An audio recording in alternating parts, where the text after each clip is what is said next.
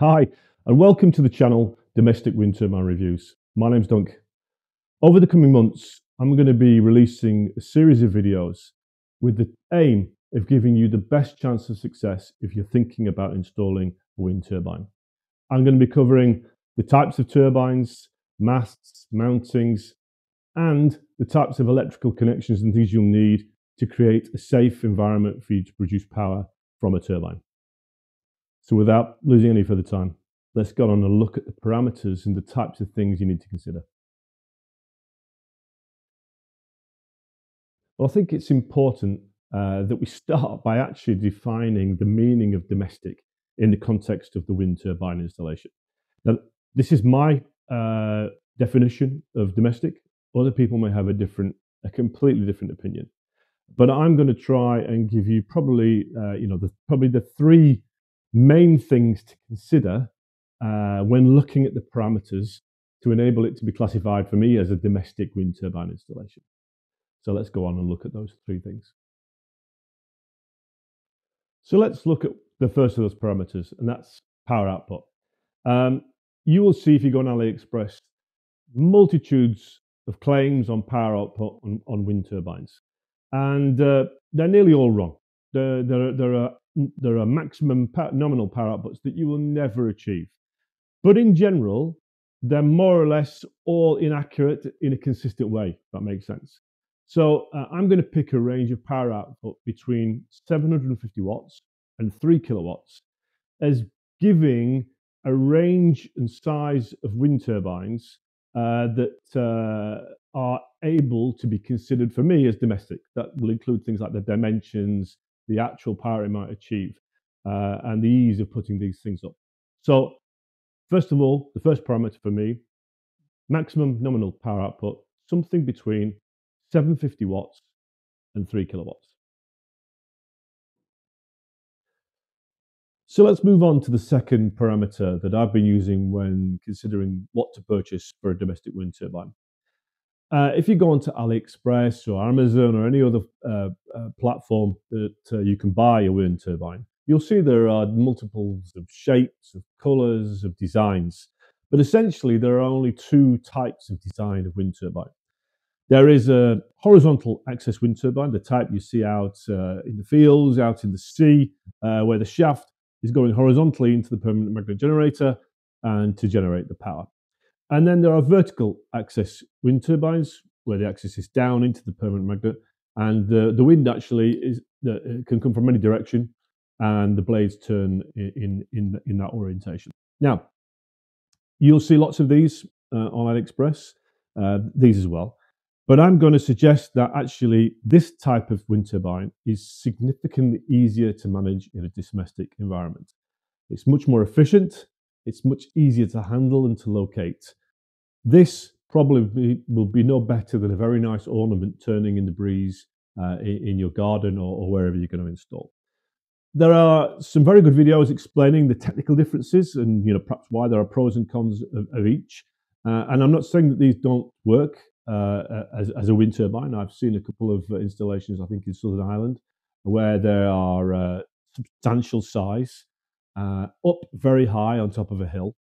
And these do work, and as I say, there are plenty of advantages for using a wind turbine like this. But in domestic environment, I'm looking at the ease of installation, the ease of operation, the ease of maintenance, and the efficiency that I could expect to achieve in a certain environment. This will win every time. So I would suggest you go for a horizontal wind turbine and not a vertical. And then let's get to the third parameter that I'm considering, and that's location. It's a bit like houses, location, location, location. Location is critical to the success of a domestic wind turbine. Now, I've seen people put a pole on the side of a house in modern housing estates.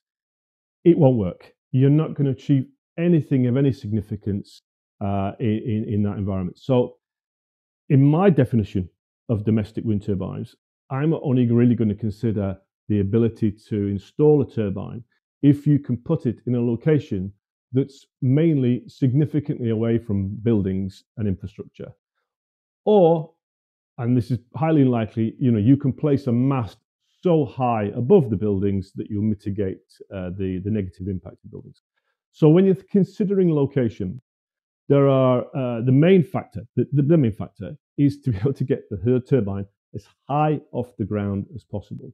And the reason for doing that is quite simple. The higher you go up, the greater the potential for wind speed, and equally the greater or the reduced potential for air turbulence disruption caused by uh, uh, objects in the distance. And you can have things like lines of trees many hundreds of meters away, causing disruption to your wind turbine if it's not that far off the ground. So, in my definition for location, I'm thinking about someone who might have a small field, something away from the house, and probably the house in a more rural location. Again, I'm not saying it's not possible to install a turbine in more of an urban environment, but I'm going to say that you probably have to have your mast at least 20 meters off the ground. So if you can find a mast that you can attach to a building or with sufficient guy ropes in environment to get your wind turbine above your house, way above the house at a height of about 20 meters, then maybe this will work. But I would say that's for most people that's unlikely. So you're probably going to need some field where you can install a decent mast with decent stability and get to heights around 20 meters. And we'll look at that in some of the videos to come, how I've done that with the mast that I've installed. So the final one, height, location, minimal disruption from infrastructure, buildings, trees around you as much as you can avoid, and height probably somewhere over 17 meters, 20 meters. So I've now outlined what I think are the three parameters you should consider when thinking about the installation of a domestic wind turbine. Number one, the power output of the turbine, something between 750 watts and 3 kilowatts. The second, the type of wind turbine, horizontal axis, not vertical. And finally, the third area, the location, where you're going to install the mast to ensure that you've got the best chance of success in achieving maximum wind speed. So I'm going to move on now. Let's look at a second video, and I'm going to show you the installation that I've made on my wind turbine in terms of the mast, where I've located it.